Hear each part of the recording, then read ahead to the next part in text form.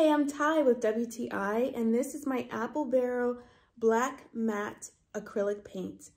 So this is the consistency of the paint. I wanted to show you up close. So it's not too thick, but also not that thin. I purchased this paint because I am working on a modern textured art piece, and I wanted some black matte paint to go over it. And I think that it came out so well. The paint was easy to use.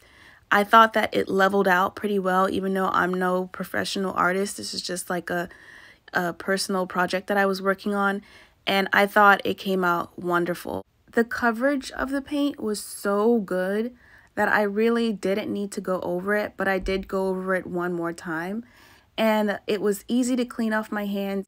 And I would say that it dried in about an hour. And that's my point of view.